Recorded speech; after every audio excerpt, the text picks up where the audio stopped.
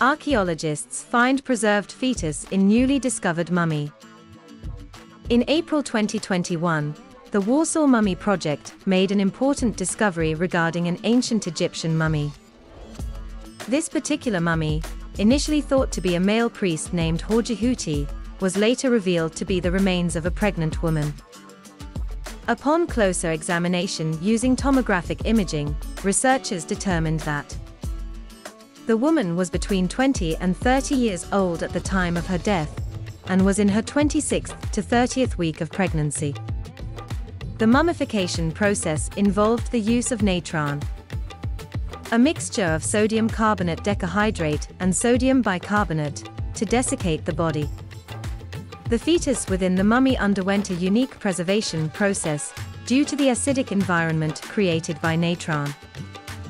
This caused minerals to leach from the fetal bones, resulting in their drying and mineralization. CT scans show dried tissues instead of fully intact bones, although some skeletal elements like hands or feet can still be identified.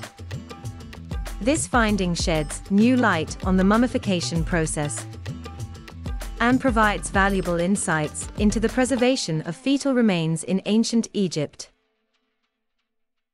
Subscribe to our channel and follow us for regular updates and exclusive content.